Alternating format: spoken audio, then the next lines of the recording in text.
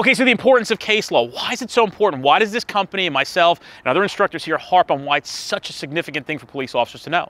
Case law is the rule book, so without knowing it, you don't know the rules, you're merely engaging in a guessing game. And this is the importance of the knowledge of knowing this stuff. That's why we have these classes that exist, so you go out into the field and are comfortable in the decisions you're making based on pre-existing case law or precedent, which permits you to take that type of action. One thing you can rely on is the facts. So anytime somebody wants to disagree or argue with the action you took, you can rely on previous cases to say, hey, here's why we did what we did. Because these police officers in this situation 10, 15, 20, 8, 4 years ago did the same thing, and the court said their actions were proper, so we'll follow those. On the other side of the coin, you can also read cases that came out bad for the police. And what does that tell you? Don't do what they did. Take into account what the courts recommended you do in the future and act appropriately in accordance with those cases. How could you possibly know what to do if you've never read or been educated on what was allowed or what wasn't allowed? The great thing is, all these questions you pose to us nonstop, the more case law you read, the easier it gets for you to understand what decisions you have to make or what was legal or not legal in the eyes of the Fourth Amendment, Fifth Amendment, 14th Amendment. It is super important for everybody to know the rules and follow the rules. You have to know these things as a cop. This is why we have cops on social media platforms and the internet looking foolish, getting schooled by people who are familiar with case law